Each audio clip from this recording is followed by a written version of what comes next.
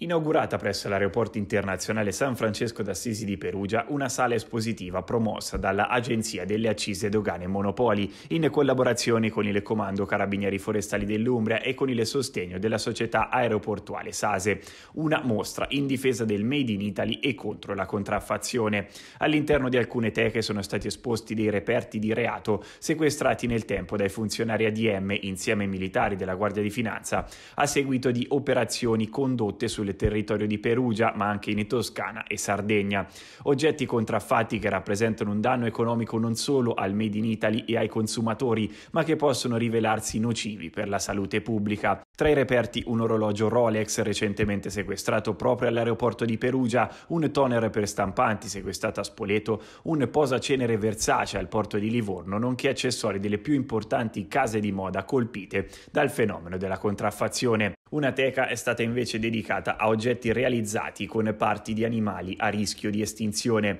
beni sequestrati a seguito di controlli finalizzati al contrasto del commercio illegale di specie tutelate dalla Convenzione di Washington. Il piccolo museo, a seguito del protocollo d'intesa raggiunto nelle scorse settimane tra l'ADM e l'ufficio scolastico regionale, ospiterà a rotazione un'opera degli studenti dei licei artistici umbri.